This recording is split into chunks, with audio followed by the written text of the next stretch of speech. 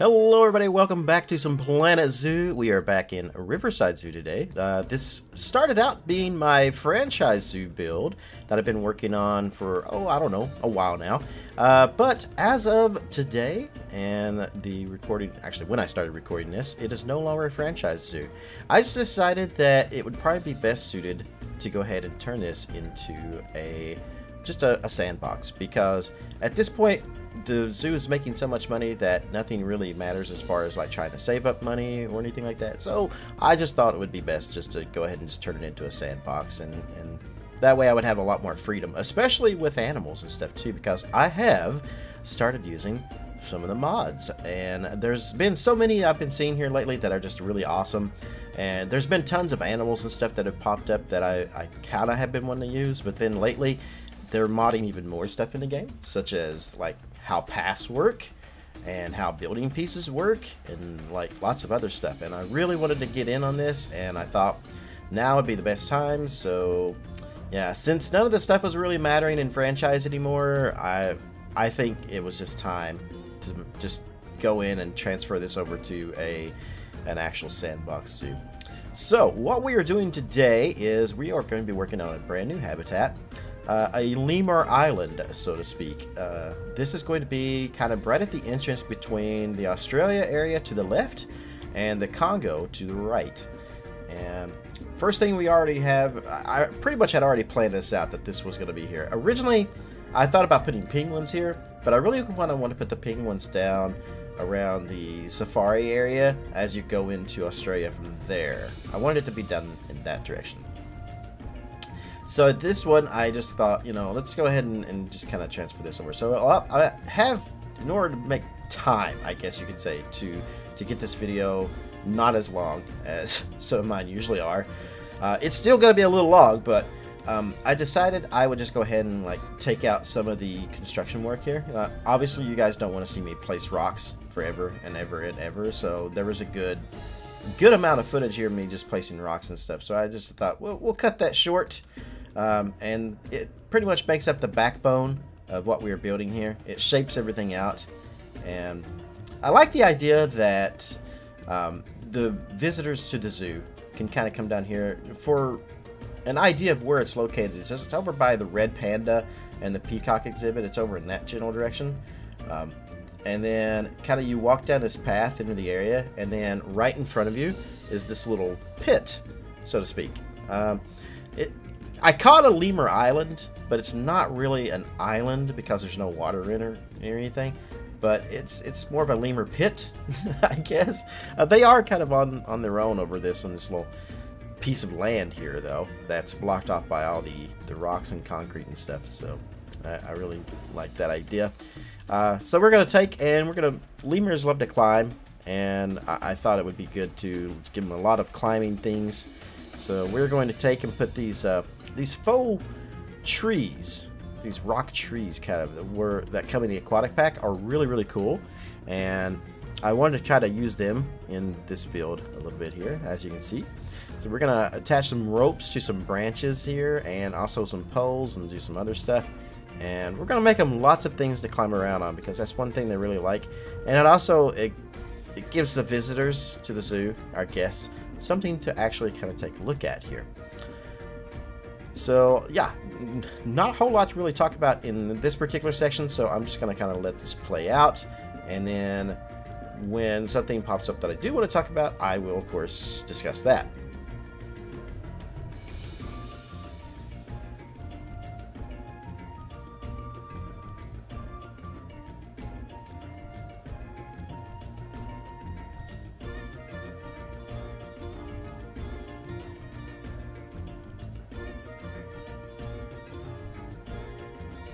Now for this particular section, I kind of I didn't want just like straight ropes and stuff going across. I thought I would give it a little bit of depth, so to speak, and I thought these hanging ropes, I really wanted to use the hanging ropes. So I put some hanging ropes coming from the bottom of the ropes, and I didn't know it at the time, but the lemurs were actually climbing on those too, which is kind of interesting.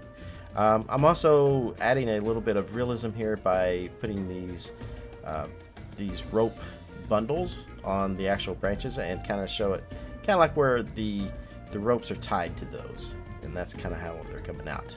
So.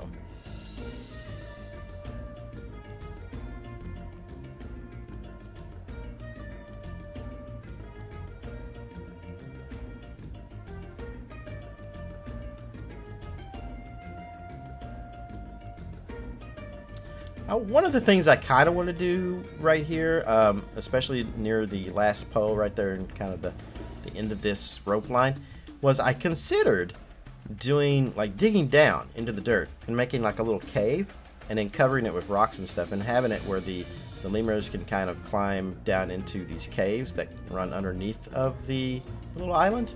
So if they get down like in the area between the main piece of land and where the visitors and stuff are, if they get down in that little pit section down in there, then there would be caves that they can go in and then climb out, and they would be climbing up that like pole, maybe here, maybe this pole right here, maybe would work good.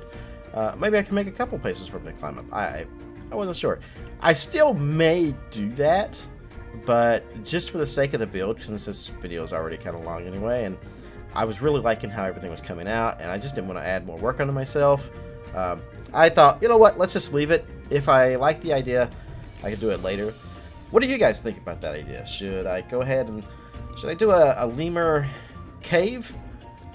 Have it where they can kind of climb underneath of all this and climb up into the main area? And I don't know. What do you guys think? Let me know. Now it is time for some foliage. So before I started placing all these, I had to find out like which foliage would actually work for the lemurs. We're going to be putting the ring-tailed and the red-ruffled both into this one exhibit here. And I had to look and see, like, you know, obviously which areas am I going to be using as far as continents, biomes, things like that, to see what they would like. And that's something I did beforehand. And then once I had it all set up and knew what I was going to be doing, it was just a matter of choosing the right trees and being able to put them there. Obviously, I didn't want to put trees too close to the outside because these little guys can jump and they have a tendency to escape. In fact, currently they are escaping somehow from the exhibit, but not by the trees. They're actually going through the rock walls. And I haven't figured out like how they're doing that just yet, but they seem to be escaping out of the exhibit real quick. And they always come back in, but I keep getting the warning that they are escaping, and I can't figure out how they're doing it exactly. Like, how are you walking through a wall? But anyway, they do it, so they're magical lemurs.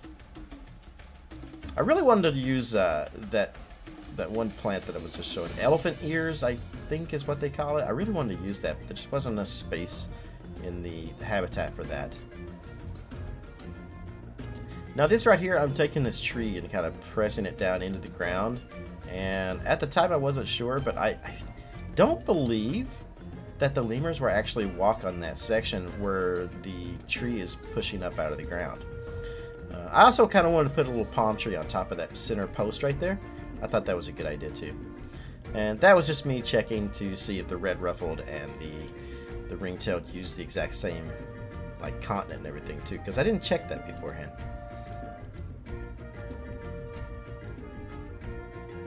Now I'm just trying to place this little, I don't know, tree trunk and kind of get it just right where maybe they might climb on that too and then kind of climb it down or up out of the pit if they get down in there. Because I know we're going to put some like things in there for them to play with, like the box and stuff. So if they were to knock the box like over into the pit, then, you know, they might want to go down into the pit and play with it. Who knows? So I thought it might be a good idea to give them multiple ways to kind of get out of there. And here we're just going to be placing the last of these palm trees just to give it a little bit more kind of shade for them and just make it kind of nicer looking. And with all that done, it's now time to work on the back that most of our guests and stuff aren't going to see, but our zookeeper areas and the shelters and stuff for our lemurs, places where they'll stay. I did want to kind of place some more rocks and stuff down in here. Again, just to give it a little more oomph, a little more extra kind of nice, cool things, basically. Alright, so let's go back here. Obviously we're going to level this out just a little bit more back here in the back, fix a few trees, and now another one of the mods that I have just recently started using is the one that lets you put the build pieces, you can rotate them in any way, such as things that were typically on a grid are no longer on a grid. So that means it does make it a little more difficult to build because nothing is actually on a grid, so it slows me down a little bit as far as that goes, but it is really nice to have that freedom. It would be really cool if there was a button that you could press to, like, I don't know, like a key or something, that like a shortcut key that would fix it so you either got grid or no grid on items. That'd be kind of neat. I don't know how much coding that would require though on the modders part. I don't mod the game myself, but I am definitely, like, shout out to those who do, like Lion Rider and Leaf and all the other people who are doing all these mods and stuff for the game. Thank you so much for all your hard work that goes into that. I just want to say that. Definitely gives the game more play value, just like RCT3 did. Like, RCT3 didn't really, like, it was a fine game, but it was the actual use of mods and stuff that made the game so much better. And Planet Coaster didn't really end up having that much modability. Even though they gave us the Theme Maker's Toolkit where you could actually make like your own scenery and stuff for it, it's still not very moddable as far as that goes. Like, only certain people can actually make the stuff. I've even tried my hand at it and it's not exactly easy, but as far as like the things that people are creating and stuff, there's some cool stuff that was on the Theme Maker's Toolkit, but you're very, very limited on what you can do with it, like size wise, texture wise, and all these other things. It's very limited, and it doesn't look like the limits for modding Planet Zoo are really even existent at all, as far as I can tell, because people have done so many awesome things with some of the stuff on that. And I'm not sure how this is going to work out, because we got, as some of you may have heard, we have a brand new DLC coming soon, which is also going to be coming with a 1.7 update with a bunch of free stuff, which is lots of cool stuff. So, like, any of you guys who have watched my early Planet Zoo videos, you probably got tired of me, like, ragging on the game and stuff constantly. And I have to say that after so much time has passed, and after the last few updates and the last few DLCs and stuff, and finally getting things that, you know, we have been kind of hoping for the entire time, I'm really enjoying the game a lot more. I think I said this in the last video for Planet Zoo as well, but I am very happy with the direction that the game has gone in, and the new DLC and stuff. Like, I wasn't even sure like what they would even include in a North American DLC pack. So, alligators, a moose. I'm not sure about the moose. We'll probably use that in Silverwood Zoo though, since I am kind of giving it more of a North American feel in that particular zoo. So when the actual DLC does come out, that's where you're going to see me really using a lot of that stuff at, is in Silverwood Zoo, which is my other zoo that is started. And if you guys aren't watching that, you should definitely go check it out after this video. So yeah, make sure to watch all this video. And hey, if you're not a subscriber, if you're new to the channel, I might as well just go ahead and tell you now. Go ahead, hit that subscribe button, and hit that little bell down there to be notified whenever I say go live, like I stream on YouTube now, or when a new video gets up posted on my channel here. You know, if you guys are interested in Planet Zoo, if you guys are interested in Planet Coaster, City Skylines, those are mainly the things that I do. I tried my hand at Sims, but nobody was really watching, so even though I really like Sims, I just couldn't get the views on those, so I'm not too worried about that one anymore. But I have been really into cities. In fact, I'm actually currently working on my own custom assets for City Skylines. I'm trying to make my own custom building. I have a little bit of trouble with the texturing and stuff, getting it to come out just right. But I am working on it, and I even have a few people who have actually offered to kind of help guide me a little bit as far as that goes. So huge shout out to you guys as well for that. Appreciate that. Back to what we're doing though. So back here, this is the back zookeeper area, the shelter for the lemurs. So this would be like the little sleeping cages and stuff back in here. I didn't really go into too much detail back here, but I probably went into more detail than probably what's needed. But I was just kind of making these little, like a little cage here, and then I got to thinking about it, and I was like, I really want to move the entrance and stuff over. So we moved the entire building over to the right some.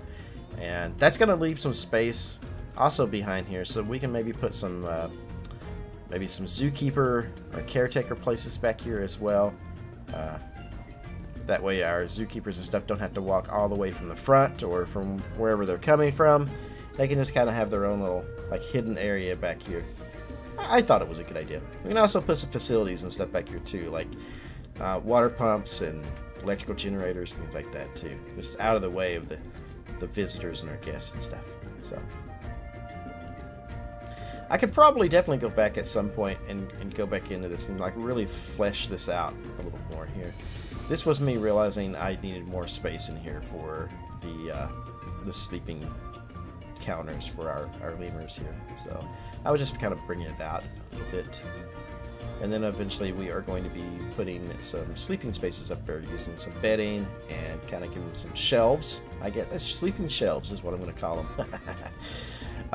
I tell you what, this new mod, which lets me place things down anywhere I want and be able to rotate things, has come extremely handy. I get, instead of having to worry about, oh, it's a 1 meter slanted roof or a 2 meter slanted roof or whatever, I can actually have it slant any way I want, which is really, really nice. So again, not sure what's going to happen when 1.17 comes out as far as the new DLC update and stuff, but hopefully it won't crash everything like 1.16 did. Apparently there was a lot of, like, all of the DLC just basically, or not DLC, but all of the mods and stuff just stopped working after the last update that they did. So everybody had to go back and like fix all of their updated animals and stuff. So hopefully that doesn't happen with this one, but I'm sure it probably will.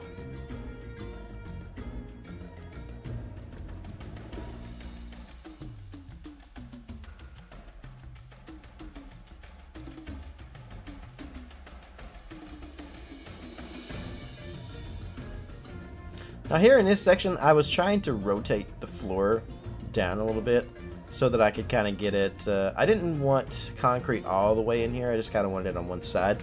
And I was trying to make it mix well with the land. And the entire time I'm trying to do this, I never once, until the very end here, which you guys will see, thought, why don't I just raise the land?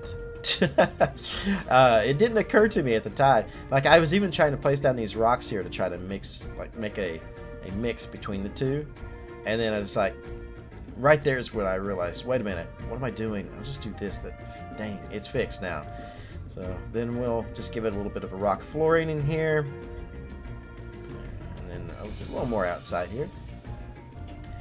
Now I believe the next thing that I end up doing here is, yeah, we're going to put the actual habitat itself in with the invisible walls and we got to have the zookeeper gate and all that stuff like that. So we're just gonna go around and kind of trace what I've built here using the exhibit walls.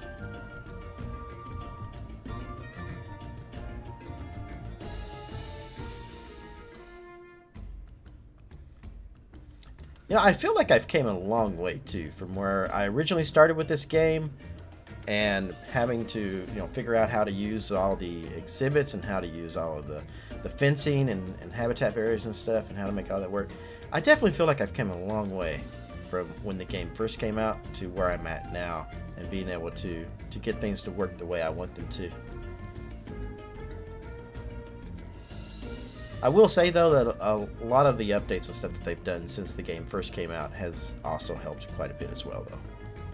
Now for this section, I just kind of wanted to give some more stuff in here and just kind of give it some more clutter and make it feel like, it's an actual used space. So I thought, you know what, let's put some, I don't know, some wheelbarrows and stuff in here and maybe some pallets and stuff. Although, thinking about it later on, it's probably not a good idea to have some of that stuff just sitting out because the lemurs are going to come in here. And, like the sacks of food that I placed over there by the actual lemur cages, I imagine they're curious little guys, so they're probably going to try their best to get into those bags. I used to have a cat that he would do the exact same thing, and like he would, how cats are. Cats don't want to eat the food that's in their tray, no, or their food bowl. They want if it's not fresh, they don't want it. So he would actually like scratch at the actual food bags and stuff and try to get the actual bags and stuff open and get it out of the actual food bags instead of eating what was actually in his tray. So I kind of imagine that, you know, the lemurs would probably do the exact same thing. And there I was having a little bit of trouble trying to place the water fountain thing down there too for them to get the water that they need there. And that's one thing I kind of hope at some point there's a mod that fixes that, is being able to place down like certain things like the bedding or the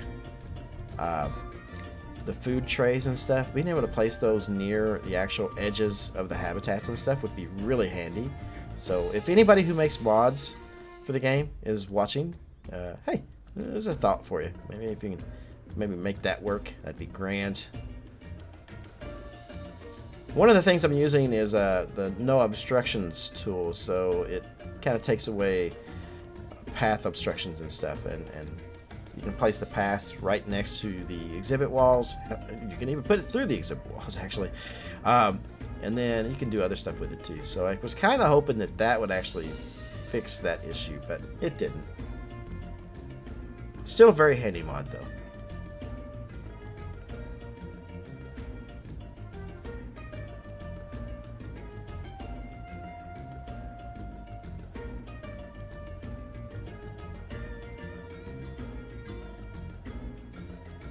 Alright, next thing we're going to be working on here is for basically our zookeepers and stuff to get back here to the back of this area here. And we're going to just kind of level out the land and kind of smooth it out a little bit. And we're going to place the path. I'm going to use staff pathing back here. Kind of jut it out from the building a little bit. One thing I'd kind of like to do at some point is maybe go back to some of these buildings and stuff that I built later on and add like little small details that don't really make a difference in the grand scheme of things, but it really just makes it look more realistic, such as like electrical outlets and like walls and stuff like that, and piping and all that little stuff like that. Now we're going to work on the education boards. I decided to do some custom education boards here for the exhibit. You can see the red panda exhibit back there behind us there, and then also the huge reptile center back there as well.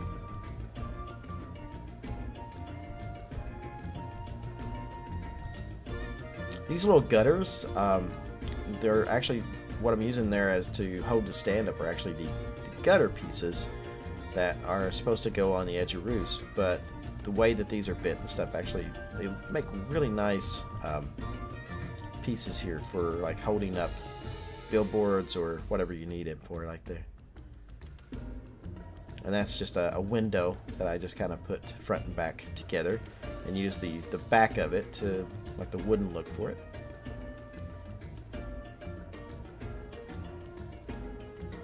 We'll plop the education board onto it, and I think that looks quite nice. And then next we're just going to put some speakers in here. And we're just going to kind of finish up the education board here. And from there, we're going to head into a live play of the actual thing. That way we can kind of check out the lemurs and stuff and see how they react in their habitats and watch them and see the finished product. So let's go ahead. We'll do that in here in just a moment. Enjoy the rest of the build, and I'll see you guys in just a moment.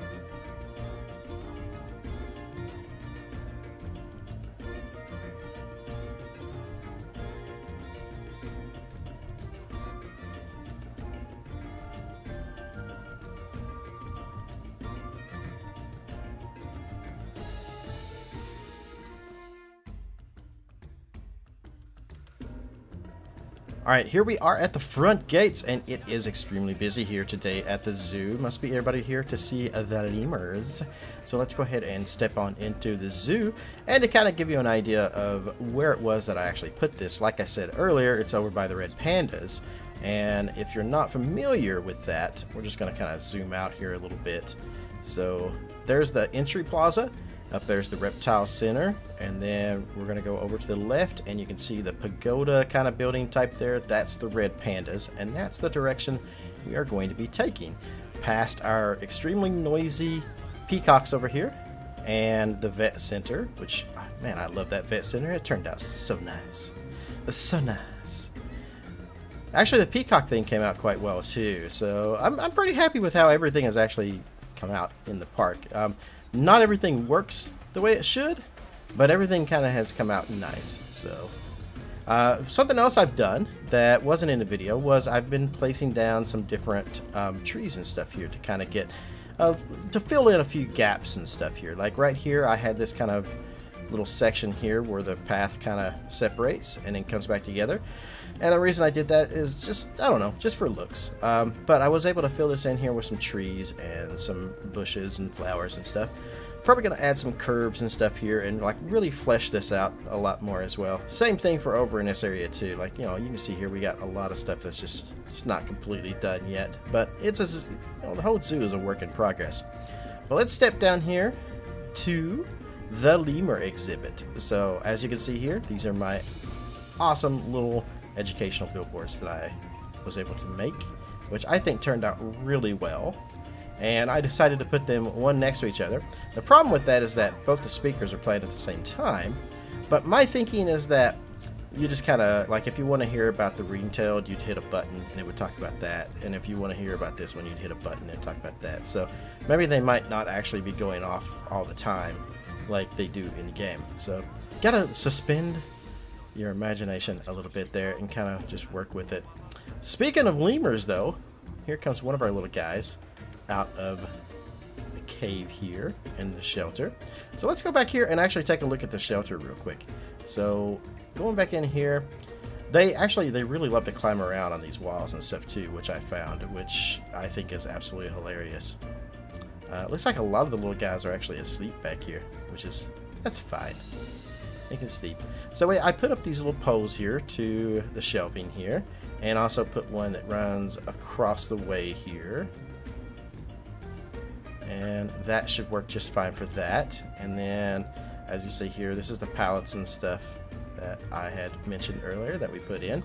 I'd like to come back in here and like fix this up a little more at some point too, so you know, it just looks a bit more realistic. So let's see what this little guy's up to. What are you doing today, little lemur? He's may go climbing, may not, don't know yet. But I figure that this place looks pretty good for him. They've got a little keyboard over here. I have seen them play music and stuff on it. And then we've got the places, plenty of places for him to climb and like run around and stuff. They got lots of area, lots of room. Got the cardboard box, which they do love to push off into the little pit here. And they will actually get down into the pit too. I've actually seen some of them down in here. They don't go far, but they do definitely get down in there. They also will climb on these vines, and they will climb on these little ropes right here as well. I figured that out too. So, and just in case one of them comes over here and he wants to not get on the ramp, he can go underneath of this. But I have caught them climbing on these little ropes and stuff here. I haven't been able to, I've been trying to get a photo of them like perched right here, because that would be the perfect photo for my like thumbnail, but I cannot get them to get up there anymore. I know they will do it because I've seen them up there, but I can't get them to climb up there anymore.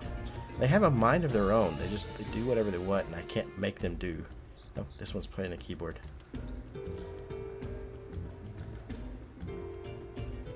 Right there's your next Elton John right there.